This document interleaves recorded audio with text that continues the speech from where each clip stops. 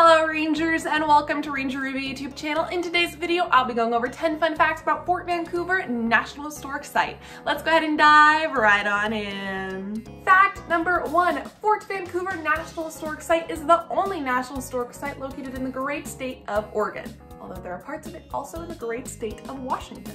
Fact number 2, located on the north bank of the Columbia River, inside of snowy mountain peaks and a vibrant urban landscape, this park has a rich cultural past. From a frontier fur trading post to a powerful military legacy, the magic of the flight, and the origin of the American Pacific Northwest, history is shared at 4 unique sites within this unit. Fact number 3, from 1825 to 1849, Fort Vancouver was the site of the Hudson's Bay Company's administrative headquarters and supply depot of the West Rocky Mountains.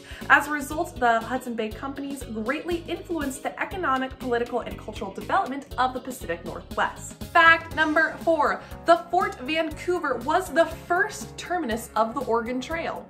Fact number 5, the Vancouver Barracks, established in 1849, was the first military post developed in the Pacific Northwest.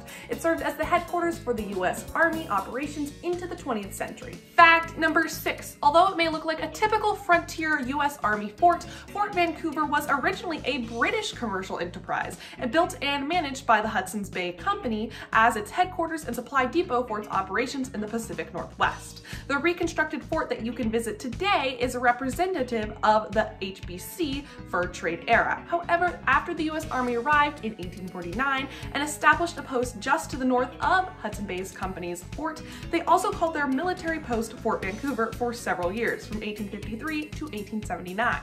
Fact number 7, Fort Vancouver National Monument was established on June 19, 1948 to, quote, preserve as a national monument the site of the original Hudson Bay stockade of Fort Vancouver and sufficient surrounding land to preserve the historical features of this area and for the benefit of the United States people. Fact number 8, historically, the location of the Hudson Bay Company's Fort Vancouver was an important place to connect with nature. The indigenous Klickitat people called this location Alasakas, which translates to place of the mud turtles. Another tribe in a different language called it something which translated to place of the turtles.